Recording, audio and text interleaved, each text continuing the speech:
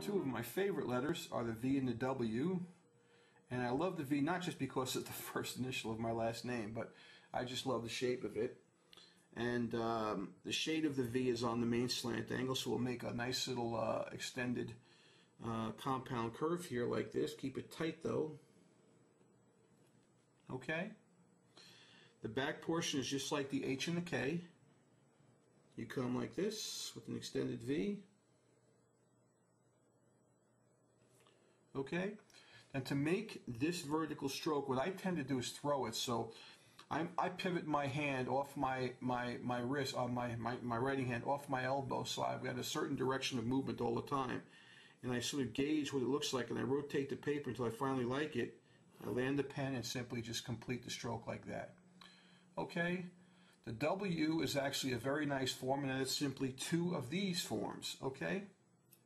Remember that main shade is on the main slant angle, and you also want to keep that rear V shape a very thin shade. You don't want to go too heavy with that. It'll draw the focus of the eye.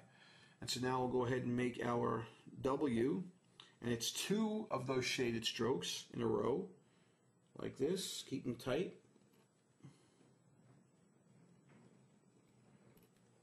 I make them very parallel, and I simply connect the first two in the middle like this by coming up like that.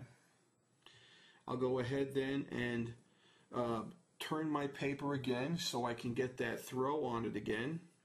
If you want to do it slowly, you can. I just like the way the wispiness of this thing looks when you just throw it that way. So throw it up, and then finally the rear portion just like the V, like this. And meet it, and there you have the V and the W letter forms. Thank you very much for your time.